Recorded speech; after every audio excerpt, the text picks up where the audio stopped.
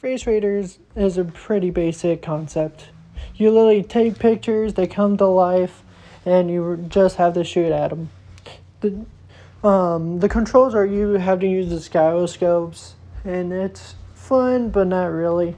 And the boss fights are actually fun, with them having to change shape or just having doubles of themselves. It's kind of cool.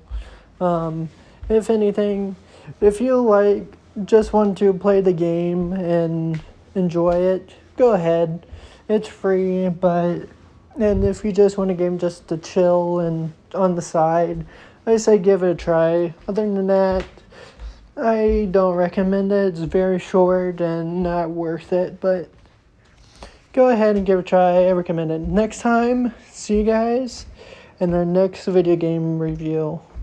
And I'll be reviewing Pokemon Brilliant Diamond and Shining Pearl. See you guys then.